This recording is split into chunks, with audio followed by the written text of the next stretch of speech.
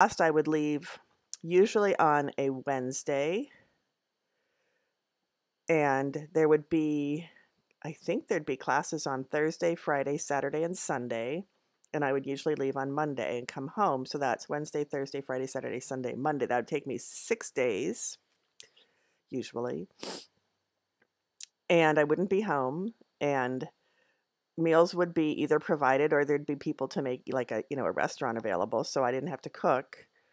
But I did have to pack and schlep my luggage. And I usually carried my notes, which was many pounds.